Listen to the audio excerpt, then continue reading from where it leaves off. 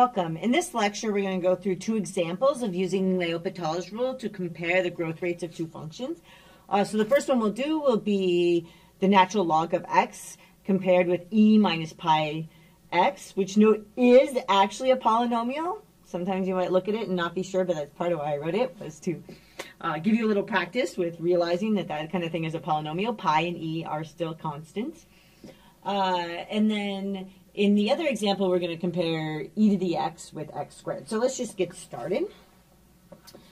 And the first step, right, of using L'Hopital's rule is to check that you have an indeterminate form so you can. And we're going to be computing, right? So in order to compare the growth of these two functions, we want to compute the limit as x goes to infinity of, and then we just compare the ratio of them. So we have the natural log of x. And then we're going to divide that by, and we have e minus pi x, right? And then if you take the limit of the top one, right? So if I was to take the limit of the top, I would get infinity. And if I was to take the limit of the bottom, I would get minus infinity. And so what that indicates to me is I do have an indeterminate form. So this is an indeterminate form. I can apply L'Hopital's rule. So I can apply, and then remember we abbreviate L'Hopital's rule with LH. Okay, perfect. So onward. This is going to equal, so using L'Hopital's rule, and it's nice to indicate with LH you use L'Hopital's rule. And then we have to remember we have to keep the limit every time. You should write the limit until you've actually taken the limit. So that you don't make a mistake. And then, right, we're still taking it as x goes to infinity.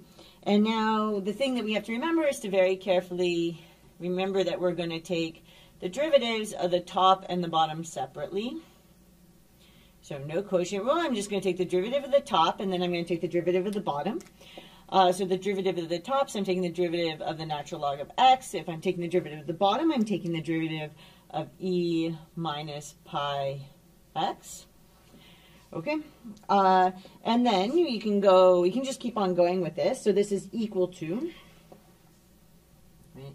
And then we have the limit as x goes to infinity, and we can just take those derivatives. So the derivative on the top, that's going to be 1 over x.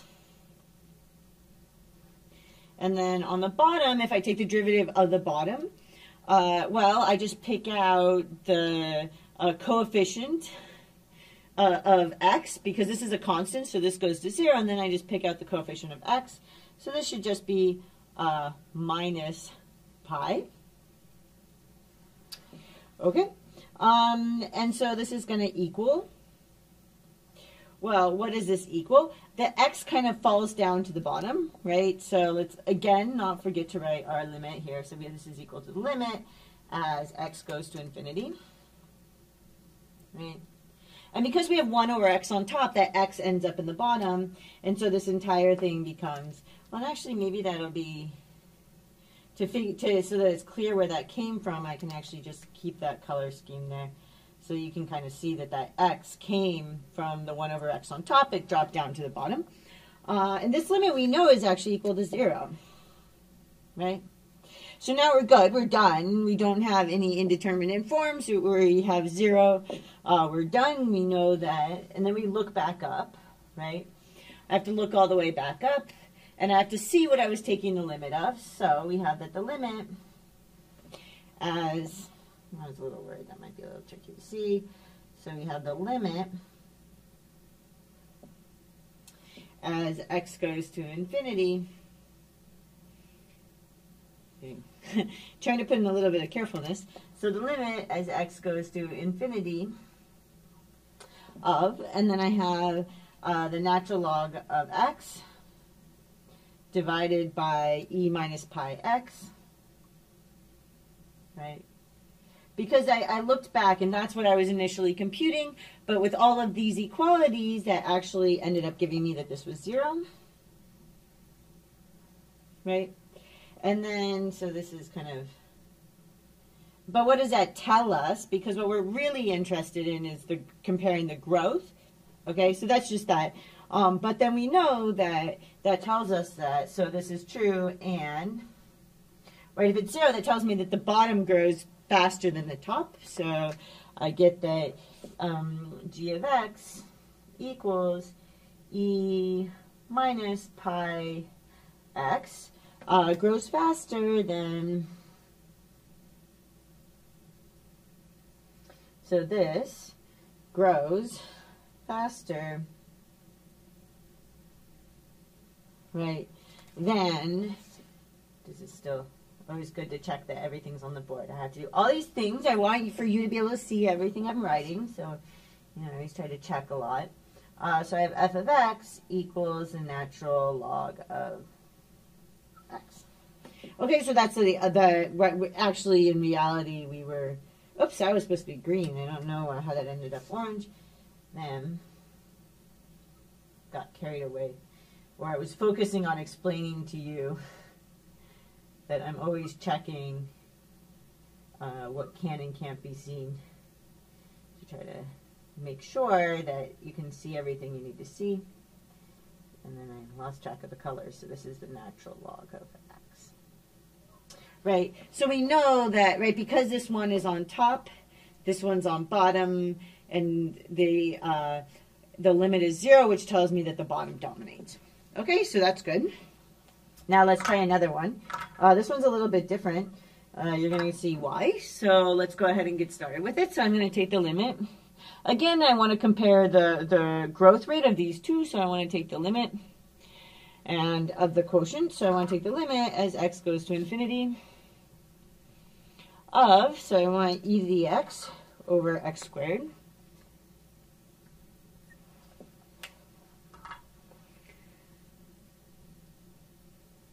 Okay. And if I took those limits of the top and the bottom, I would get, so the limit as x goes to infinity of e to the x is actually equal to infinity. And then the limit on the bottom, if I took the limit as x goes to infinity of x squared, I again get infinity. So I'm a very happy camper because I have an indeterminate form and can use L'Hopital's rule. So indeterminate form,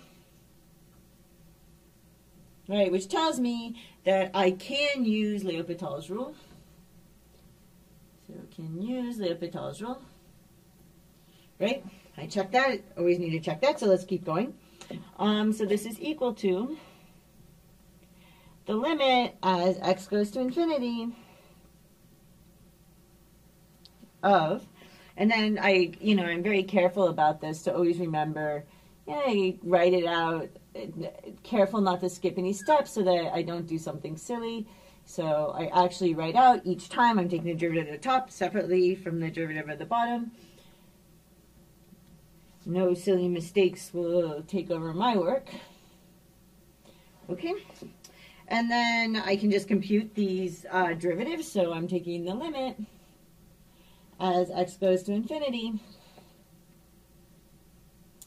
of, and the derivative of the top is just e to the x. The derivative of the bottom is 2x. Great.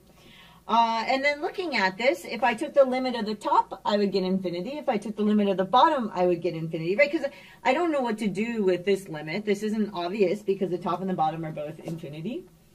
So I do indeed get infinity over infinity again, just taking the limit of the top and then taking the limit of the bottom.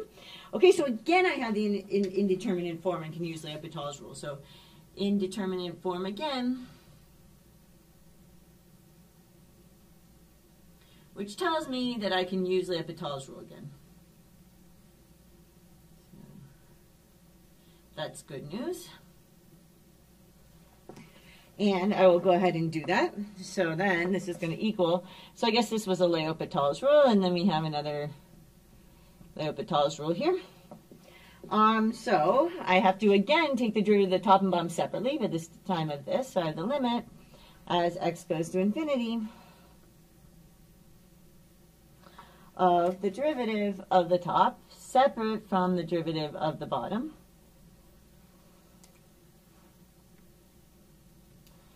So the derivative of the top separate from the derivative of the bottom.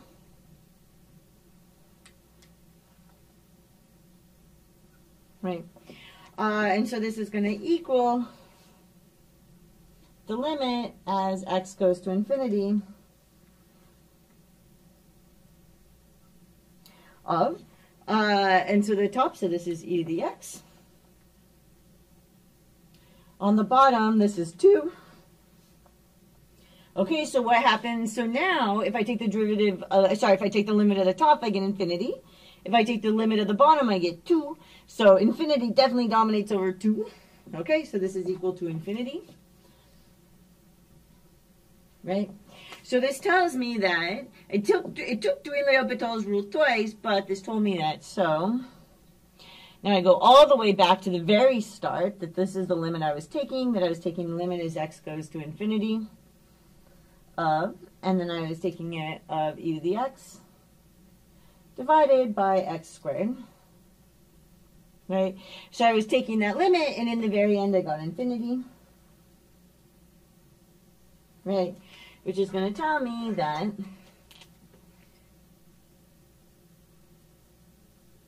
right? What does that tell me? That tells me that, and thus we have, what do we have?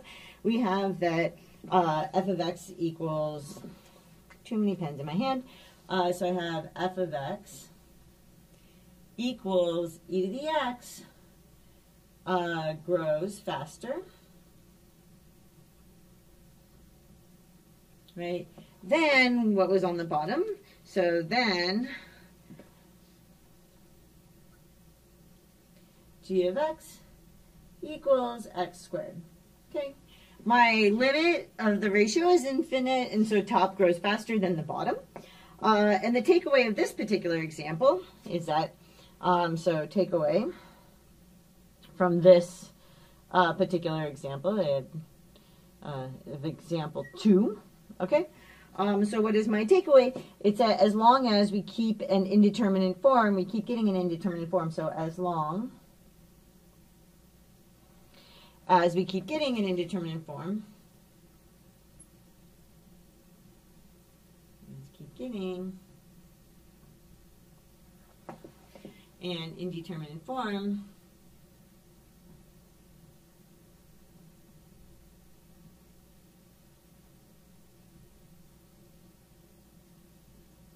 oh, it does fit. Check that out.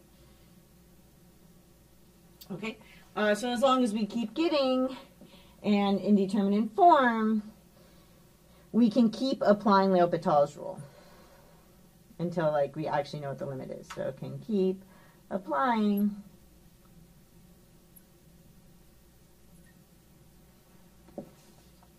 L'Hopital's rule. And then you could think about that, and you could probably guess what would happen if I had a degree 5 polynomial, right? Because looking at this, right, looking at what we did here, you know, every time we did L'Hopital's rule, so every time we took the derivative, right, the degree went down, right? The degree went down by 1 every time we did L'Hopital's rule and took that derivative. And so what that would actually give me is that, I'm trying to make this a little bit darker, so that would actually give me that, and e to the x just stayed the same. So I could have done that with actually any polynomial. I just would have had to apply L'Hopital's rule a whole bunch of times. And so here's kind of like the key, really cool, important remark. So remark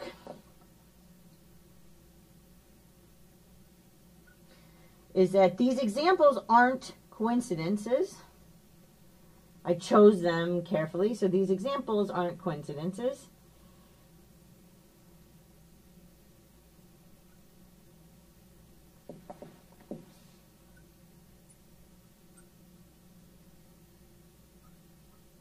They actually tell me something, and what they're going to tell me is that logarithmic growth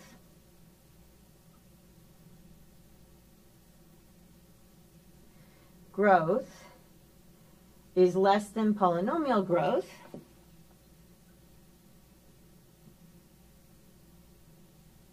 which then in turn, right, and actually let's look at this for a second, because like why was this example general? Because if I had 1 over x, and I had any polynomial here, the x, now all of a sudden I have, like in this step, I would have had 1 on the top, and I still would have had a polynomial on the bottom, actually one of even bigger degree. Okay, so this still would have ended up 0 no matter what the polynomial was on the bottom, right? And we could have had a similar thing here, like I was saying, that e to the x, no matter how many times you take the derivative, it doesn't change, so you keep on getting infinity on top. And with a polynomial, every time you take the derivative, your degree goes down by 1. Eventually, you end up with it going down to a constant, which then means that you're infinite. Okay, so this one also works, and we always have that polynomial growth is less than exponential growth. And actually, this is very significant. The extent to which they grow differently is very significant, and this is something that we'll kind of look at examples of. Okay, so I hope this made some sense, and I will see you in the next lecture.